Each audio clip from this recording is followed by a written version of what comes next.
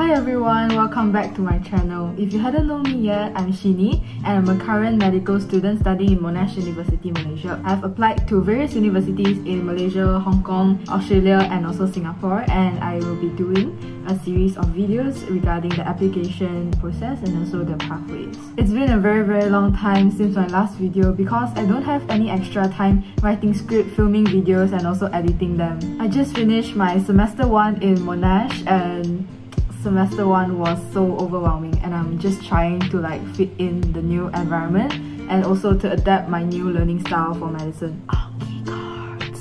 Anyways, I'll update you guys about my uni life in Sem 1, so stay tuned for it. Okay, let's get back to our objective today. In this video, I'll be sharing with you guys the application pathway and also the process to Malaysian public universities and also private universities. So this video will be in the form of 2 parts. Part 1 will be talking about public unis and part 2 will mainly talking about private unis in Malaysia. The unis that I'll be sharing will be the universities that I considered during my application. For public universities, I only consider UKM and also UM. This is because only UM and UKM are recognized by the Singapore Medical Council. To check whether your medicine degree from your desired uni is recognized by Singapore Medical Council, feel free to check out the link I attached below. And it is also very important for you to know that the list of these recognizable universities, they might get updated or revised year by year, so make sure to keep yourself updated by that. Also, please note that the universities that are listed inside the list must fully be conducted in the university itself. So let's say IMU can transfer to University of Adelaide, which is recognized by Singapore Medical Council. The degree is not recognized because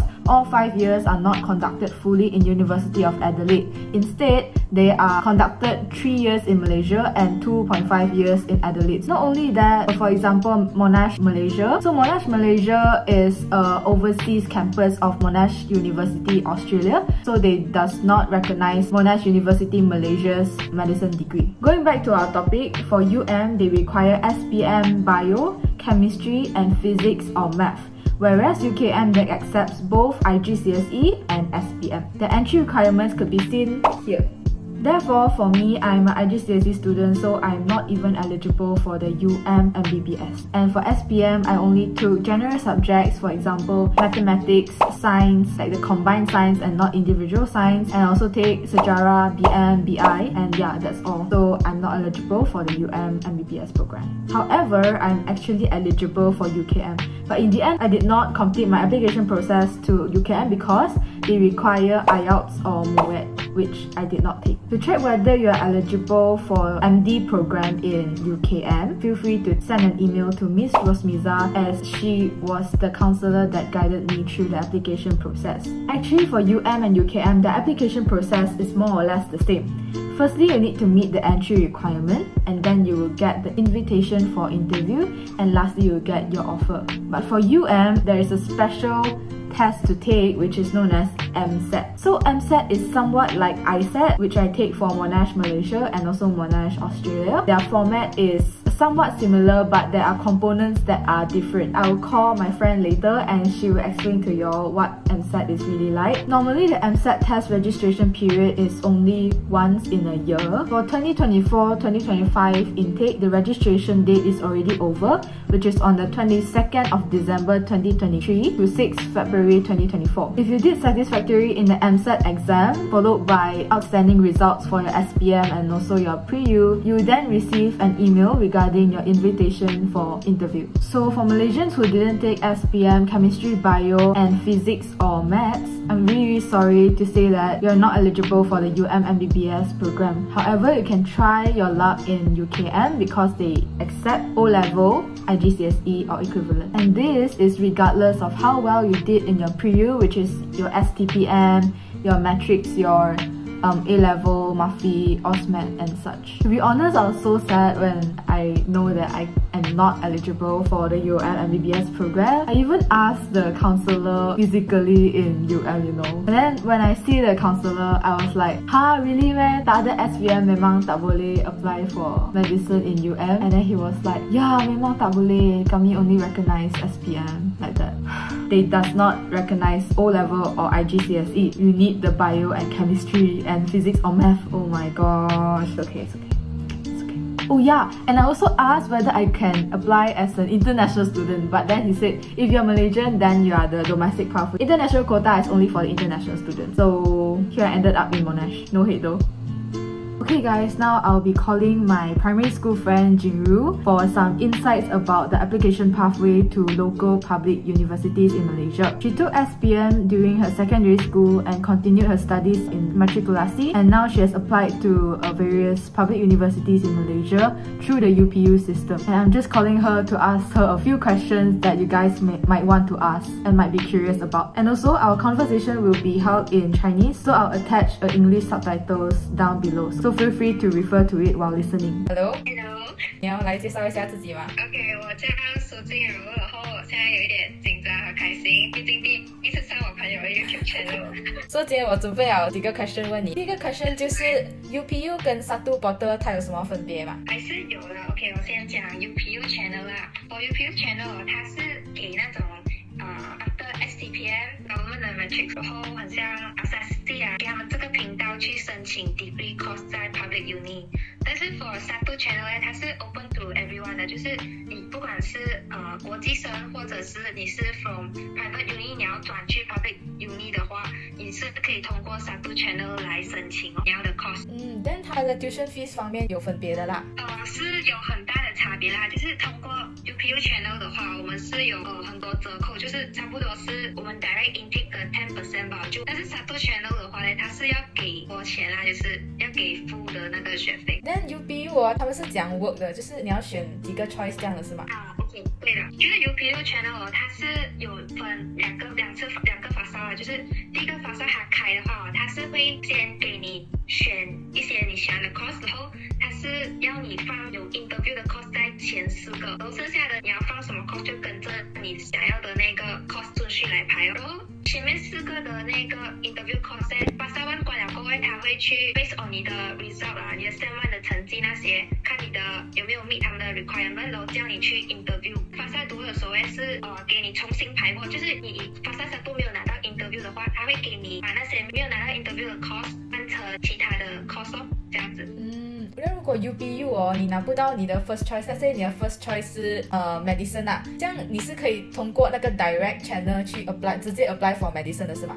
我们是可以通过 Satu channel 去 apply 啦，就是这个 Satu channel 它是从3月开始会开到 September， 就是在这个时段里面你都可以去申请的。可以补充一下，刚刚 UPU 是它的 border 大概几月会开啊？UPU 的话，它的 fast class Satu 是大概在2月尾到3月尾，就是有1个月的时间，你可以去填你要 apply for course。然后 fast 读的话呢，是在4月29号到大概6月中这样子，就是 after matrix 毕业这样子的时间被管。OK， 但我们去第二个问题，如果要读 medicine 的话这样学生是需要拿什么 test 的？UM 的话，就我们需要拿 MSAT， 就是 Medical Student Admission Test。然后据我所知 ，UKM 的话是不需要啊。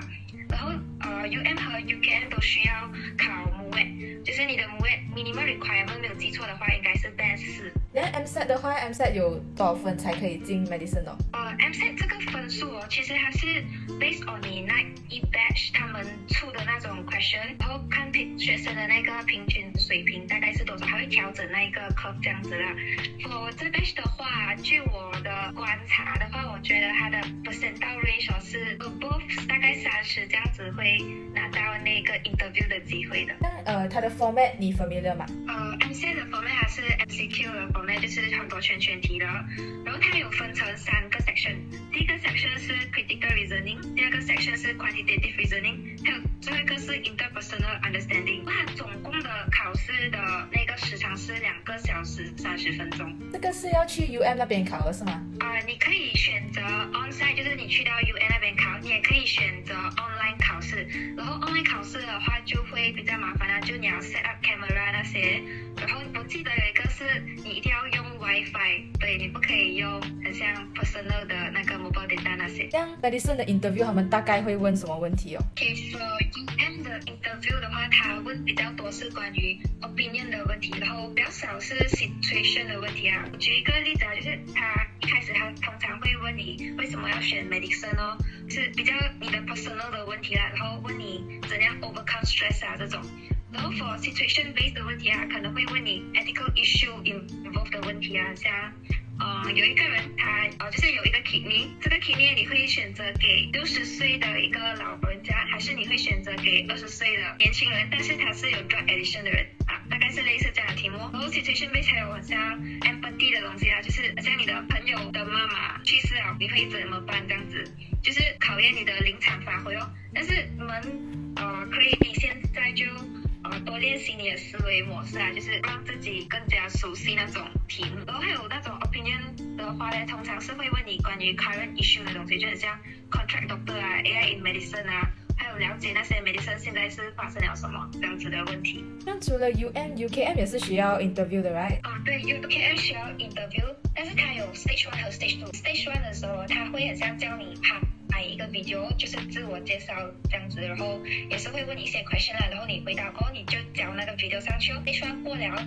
它才会进入 stage 2， 然后 stage 2是 MMI 哦，就是会很像一个小组这样子进去面试这样子，但它还是 individual 的面试啊。OK， 还有最后一个问题是，你有什么建议给正在 apply for degree 的学弟学妹讲吗？这个问题的话，我觉得要 check 清楚你想要 apply 的 course 的那些时间、地点、日期，你们要很注意这些日期啊，因为错过了就可能要等到下一次 intake 了。然后还有就是 for 那些IGCSE 的，你们要想要进 Public Uni 的话，你们要去 check 好 UM 和 UKM 他们的 requirement 是什么，记得要去考 MSAT 咯。对，如果你们是通过 UPU Channel 想要得到 MBBS course 的话但是同时你们又害怕你们拿不到，你们可以通过Satu Channel，但是你们需要早一点报名啊，因为我们今年的话，就是虽然Satu Channel 是开放到9月23号，但是它的 call for interview 是在8月多，所以提早报名会比较安全一点。OK， 这样如果有一些 medical student 他不懂要去 public 还是 private 的 medical school 的话，你会怎样给他 advice？我觉得这种的话要看自身的情况哦。像如果他本身是比较想家的人，就是可以去 UKM 这种，然后可以去到新加坡做工那些嘛。如果他是想要可以去到 Australia 啊这种啊，就可以读 Monash。我觉得就是看你以后未来想在哪一个地方做工，然后也是 depends on 你的 financial 情况啊。如果你的 parents 可以 support 到的话，我觉得 private uni 也是可以的。如果不能的话，也是去像 Unimas 啊，也是很 depends on 你们自己的情况这样子哦。然后就分析了过后，就做出最好的选择，尽量不要做出会让自己后悔的选择这样子。OK， 可以。OK，Thank you， 静茹，拜拜。And that's a wrap for the public university. So I'll be making a video in part 2, which is about private universities that I've applied to. For example, IMU, Monash, and also Taylor. And the reason why I chose Monash. Feel free to watch the next video if you're interested. Thank you so much for watching, and I hope to see you soon. Bye!